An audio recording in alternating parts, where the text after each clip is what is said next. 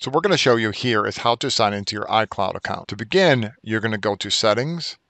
Look on the far left-hand side. If it says sign into your iPad, that means you're not logged into your iCloud account. And to do so, you want to click and then enter in your school email address.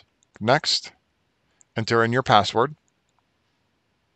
Now I know I'm fully logged in because I can see my name here and in the center of the screen. I want to go down and click on iCloud, and that's going to pull into my account. It's going to show how much space I have, how much is being used. I could go to photos, and right now I've got my photos being backed up. I have chosen optimize iPad storage.